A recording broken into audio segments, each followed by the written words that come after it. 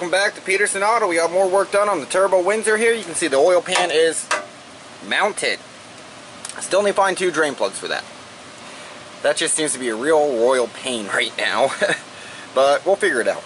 Got the oil filter adapter mounted.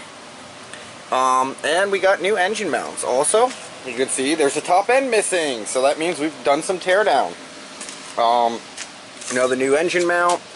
This is going to be close, but I think that's going to go underneath the K-member. So hopefully, keep our fingers crossed, that'll fit. If not, I'll have to pull that out and put a 90-degree fitting on to go up this way and into the turbo. I'm not sure. I might do that anyway. But the cylinders look pretty clean. They are smothered in PB Blaster right now to prevent any corrosion. And I haven't cleaned them up with more than just a light wire brushing. So they may or may not get cleaned up more. I mean, some residue, but it's not thick enough to actually cause anything. It's just carbon buildup. Every engine has that. So I may go a little more hardcore at this and get this cleaned up better. I may not. I don't know. The heads, I currently have the heads off. They're getting a port and polish job on them. They're getting the bolts taken out. And maybe we'll show you how to port. I'm not that great at it. I haven't done it a lot. I'm just doing a basic port. So there's a lot better videos out there, honestly. The intakes, the valley where the intake goes is kind of cleaned up and ready. You know, I'm going to spray it down one good time with a heavy coating of brake clean when it's upside down to get all the junk out, because it is sitting here open. But you can see all of our lifters are good. They all, none of them are collapsed. They all, hold hydraulics. All the pistons are good. The rotating assembly is good. The bottom end is tight. It is good. It's a low mile engine, so it's exactly what we wanted for this. Same thing over here. A little dirty still, but I haven't done a final cleanup. We also got a ton of parts, and a ton of parts, I mean a literal ton of parts. So if we get over here, we can see, yes, I know it's severely organized.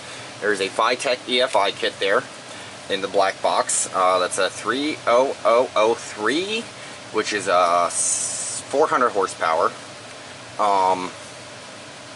boost compatible kit. So probably around 14 pounds of boost. They'll be a little over that.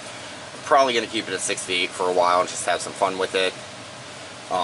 Obviously there'll be a turbo upgrade, and I'll probably go Holly at one point down the road. These things have a pretty decent resale value, it seems. And below that, now we have the fuel system. We have a Luck flywheel, basically a factory flywheel. And hiding at the very bottom in that gap somewhere is a spec stage 3 clutch and pressure plate setup. So the stage 3 will hold that horsepower without any issues, I hope. We'll find out. These are going to be the blow-off valve and the wastegate. Nice shiny bottom of the barrel eBay aluminum crap. Actually, it's Amazon aluminum crap, so it's a little better than eBay aluminum crap because I've been mad at eBay, but we'll get a video of welding those on. They look cool. One's going to be a wastegate, one's going to be a blow-off valve. They're both the same part number. How do you do that? Well, check out for another video once this thing's going together. Now, I'll show you how to do that, actually. It's not that hard, and I'm kind of happy that I figured out how to do that, because the blow-off valve market seems to be $200–300 for a blow-off valve that's going to do the same thing as a wastegate. It's the same legit part. So I don't know why. Welded that flex pipe on, so once I get the heads back, I can mock the turbo plumbing back up and connect the rest of the exhaust plumbing. That'll be a fun one. We got more parts over here. Well, actually, we have a distributor and a coil here. It's a PC8000 series distributor. It does not fit, and I'm currently chatting with Summit about that, because if you look over here at the intake, it hits right here in the intake. I actually went and put the stock EFI intake on it. Well, it also hits. So, Summit, come on through and tell me what's going on. Got the valve covers, yeah, whatever. We've seen those 50 times. We meander over to this pile. We have some oil hose. We have a carb hat and a gasket. We have our throttle cable. We have our head bolts head studs from Speedmaster. We'll see if those are any good, because ARP is expensive, so we saved some money there. We'll see if that actually pays off in the long run. Pressure plate bolts, intake bolts. I think there's a thermostat in there. Yep, there's a thermostat in there.